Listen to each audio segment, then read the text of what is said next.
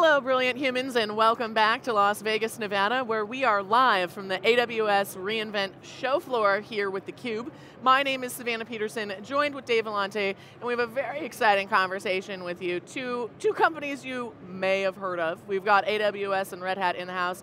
Manu and Joel, thank you so much for being here. Love this little fist bump to start it off. That's right. Before we even got rolling, Manu, you said that you wanted this to be the best segment of theCUBE's airing. We're doing over 100 segments, so you're going to have to bring the heat. Are we ready? We're ready. Let's bring it on. We're ready. All right. I'm ready. Go. Dave's ready. Yeah, let's do it. How's the show going for you guys, real quick, before we dig in? Yeah. I think after COVID, it's really nice to see that we're back into the 2019 level. And people just want to get out, meet people, have that human touch with each other. And I think a lot of trust gets built as a function of that. So it's super amazing to see our partners and our customers here at reInvent. Yeah. And you've got a few in the house. That's true. Just a few, maybe a couple. Yeah. Very few shows can say that, by the way. Yeah. There's maybe a handful. I think one of the things we were saying, it's almost like the entire Silicon Valley has descended in the expo hall here. So yeah. That's true. For a few different reasons. There's a few different broadly defined. Yeah. Joel, how's the show going for you so far? It's amazing. Awesome. The 10th year, right? It's decade. I think I've been to 5, and it grows every single year. You have to be here. It's as simple as that. And customers from every single industry are here too. You don't get a lot of shows that have every single industry in almost every single location around the globe. So it's a must be here. Well, and the personas evolved, right? I was at reInvent #2. That was my first, and it was all developers. Not all, but a lot of developers. And today, it's a business mix. It really is. Totally is a business mix, and I talked about it a little bit on the show, but the diversity on the show floor. It's the first time I've had to wait in line for the ladies' room at a tech conference in almost a 2-decade career of doing this.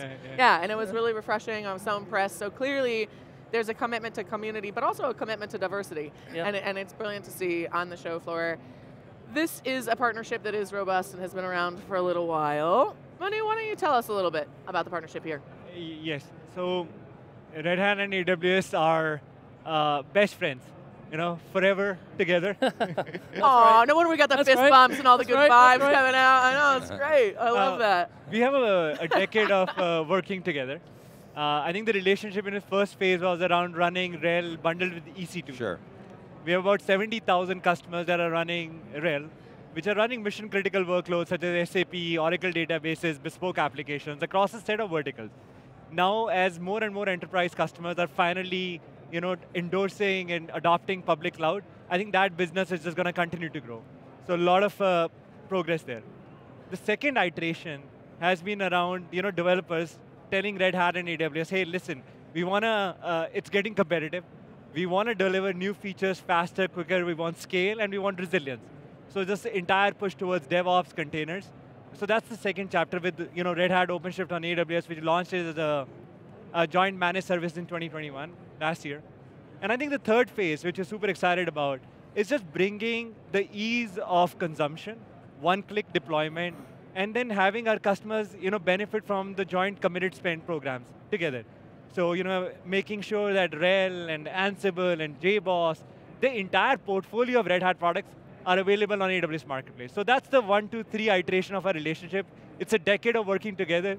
And best friends are super committed to making sure our customers and partners continue to be successful. Yeah, he said it perfectly. 2008, I know you don't like that, but we started with RHEL on demand just in 2008 before EC2 even had a console. So the partnership has been there, like Manu says, for a long time. We got the partnership, we got the products up there now, and we just got to finalize that go-to-market and get that gas on the fire.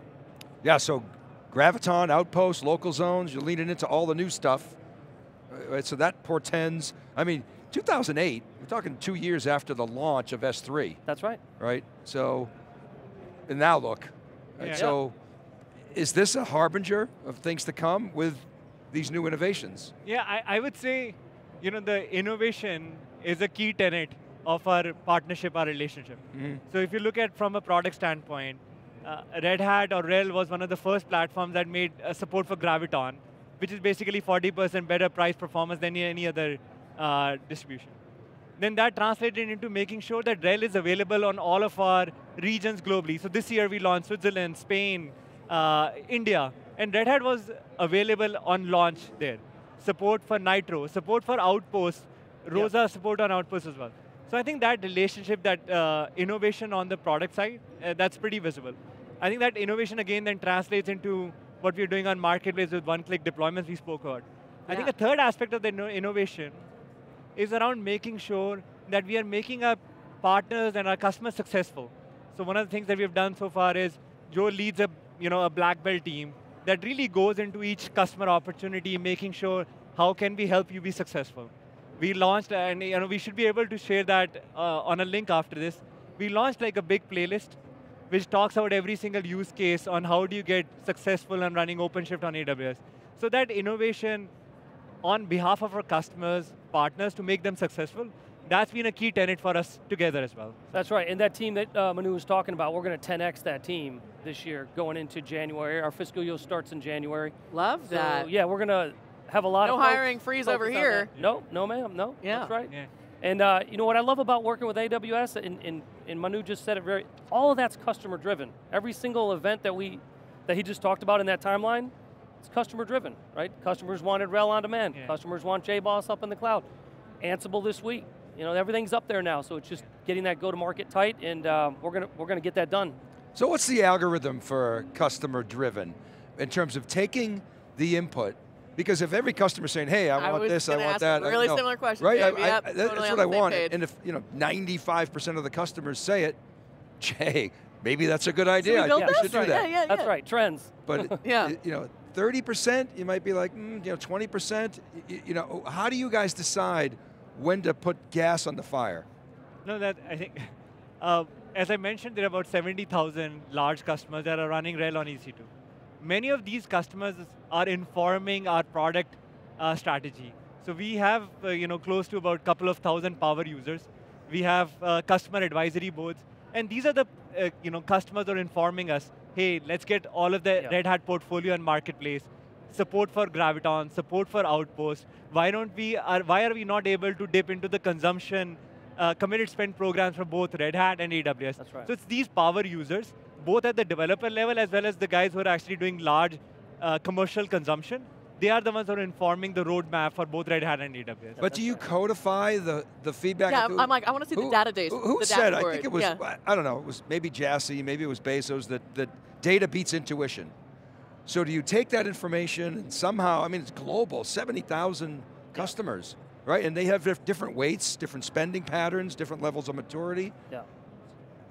How do you codify that and then ultimately make the decision? Yeah, Well, you've got the strategic advisory boards, which are made up of customers and partners, and you got to get a good slice of your customer base to get in, and you got to take their feedback and you got to do something with it, right?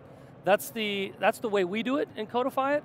At the product level, I'm sure open source is that's basically how we work at the product level, right? The most elegant solution in open source wins, and that's pretty much how we do that at the technology I would just add, I think it's also just the implicit trust that the two companies had built with each other, working in the trenches, making our customers and partners successful over the last decade. And I'll give an example. So that manifests itself in context of Amazon and Red Hat just published the entire roadmap for OpenShift. What are the new features that are becoming over the next 6 to 9 to 12 months? It's open source, available on GitHub. Customers can see, and then they can basically come back and give feedback, like, hey, we want HIPAA compliance, we just launched. That was a big request that was coming from our healthcare customers. That is not any process support for Graviton or NVIDIA instances. So I think it's Here's the thing. The reason I'm pounding on this is because you guys have a pretty high hit rate. And I think as a customer, mildly successful company. As a customer advocate, the better, if you guys make bets that pay off, it's going to pay off for customers, right? And because there's a lot of failures in IT. Yeah, let's face it. Right. So and I think you said the keyword bets. You place a lot of small bets. Do you have the innovation engine to do that? AWS is the perfect place to place those small bets, and then you pour gas on the fire when they take off. Yeah, it's a good point. It's not expensive to experiment. Right. Yeah, right? Especially in the managed service world, right? Oh, and I know you love taking things to market, and you're a go-to-market guy. Let's talk GTM. What's got you so pumped about GTM for 2023? We are going to, 10x the teams that are going to be focused on these products, right? So we're going to also come out with a hybrid committed spend program for our customers that meet them where they want to go. So they're coming out of the data center, going into a cloud. We're going to have a nice financial model for them to do that. And that's going to take a lot of the friction out. Yeah, I mean, you've nailed it. I think the fact that now entire Red Hat portfolio is available on Marketplace, you can do it on one-click deployment. It's deeply integrated with Amazon services. And the most important part that Joel was making, now customers can double dip. They can derive benefit from the consumption committed spend programs, both from Red Hat and from AWS, which is amazing, which is a game changer for many of our large customers. That's right, and so we're gonna really go to town on that next year. That's and all the resources that I have, which are the technology sellers and the SAs and the engineers, we're growing this team the most out of that team. So it's so when global. You say 10x, how many are you at now? I'm curious to see where you're headed. Can't tell you. Okay, there's not one. Right. Oh no, there's not one. Yeah, no, it's triple digit. Yeah. Today. Oh, sweet, awesome. So and it's a very sizable team. They're actually making sure that each of our customers are successful, and then really making sure that no customer left behind policy. And it's a great point. Customers love when Amazonians and Red Hat show up. They love it, and it's they want to get more of it, and we're gonna give it to them. It must feel great to be loved like that. Yeah, that's right. Yeah. I would say yes. Seems like it's safe to say that there's another decade of partnership between your two companies. I hope so. That's right. That's the plan. Yeah, and I would say also, just the IBM coming into the mix here. Yeah. Red Hat has informed the way we have turned around our partnership with IBM. Essentially, we signed a strategic collaboration agreement with the company. Yeah. All of IBM software now runs on ROSA. So that is now also providing a lot of tailwinds, both to our RHEL customers, Ansible, as well as ROSA customers. And I think it's a very net accretive, very positive for our partnership. That's right. It's been very positive, yep. Yeah, you see it in the billboards. Yeah.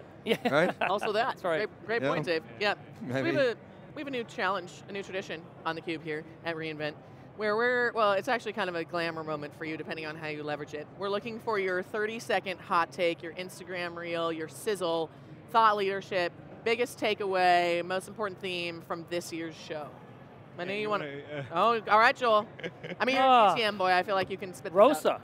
Yeah. It is all about ROSA for us. It is all in on that. That's the native OpenShift offering on AWS, and that's the soundbite we're going go to town with. Now, I don't want to forget all the other products that are in there, but ROSA is a very key push for us this year. Fantastic. All right, Manu. I think our customers, it's getting super competitive. Our customers want to innovate. Just a little bit. The enterprise customers see the cloud native companies. I want to do what these guys are doing. I want to develop features at a fast clip. I want to scale. I want to be resilient. And I think that's really the spirit that's coming out. So to Joel's point, move towards containers, serverless, DevOps, which was like, something that's happening on the side of an enterprise is now becoming mainstream. The business is demanding it. The IT is becoming the centerpiece in the business strategy. So that's been really like the big thing that's happening here. Yeah. And those architectures are coming together, aren't they? That's correct. Right? VMs and containers, it used to be one architecture, and then at the other end of the spectrum is serverless. People thought of those as different things. And now it's a single architecture, and it's kind of right approach for the right job. And compliments here to Red Hat.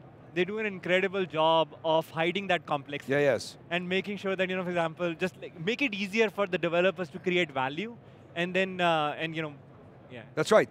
They were previously siloed architectures. That's right. OpenShift, we want to be the place where you want to run containers or virtual machines. We want that to be the single place, not go bolt on another piece of architecture to just do one or the other. Yeah, and hey, the hybrid cloud vision is working for IBM, no question. Right. It's achievable. Yeah. I mean, I've said, unlike some of the previous visions on fixing the world with AI, hybrid cloud is actually a real problem that you're attacking, and it's showing in the results. Agreed. So yeah. Great. All right, last question for you guys, because it might be kind of fun. 10 years from now, we're sitting here, we all look the same. Time has passed, but we are not aging, which is a part of the new technology that's come out in skincare. That's I'm just throwing that out there, why not? What do you guys hope that you can say about the partnership and your continued commitment to community? Oh, that's a good question. You go first this time. Yeah. I think, for looking into the future, you need to look into the past. And Amazon has always been driven by working back from our customers. That's like our key tenet, principle number 101. A couple people have said that on this stage this week. Yeah. And I think our partnership, I hope, over the next decade continues to keep that tenet as a centerpiece. And then whatever comes out of that, I think we're going to be working through that. Yeah, I would say this. I think you said that well. The customer innovation is going to lead us to wherever that is, and it's going to be in the cloud for sure. I think we can say that in 10 years. But yeah, anything from AI to the quantum computing that IBM's really pushing behind, those are going to be things that hopefully we show up on a partnership with Manu in 10 years, maybe sooner. Well, whatever happens next, we'll certainly be covering it here on theCUBE. Thank you both for being here. Joel, Manu, fantastic interview. Great to see you guys. Yeah, great to see you. Brought the energy. I think you're definitely ranking high on the top interviews. We love that. For the day. Thank you for having us. Thank you. My pleasure. Yeah. All right. Good job, guys. Not that you're competitive at all, and thank you all for tuning in to our live coverage here from AWS reInvent in Las Vegas, Nevada. With Dave Vellante, I'm Savannah Peterson. You're watching theCUBE, the leading source for high-tech coverage.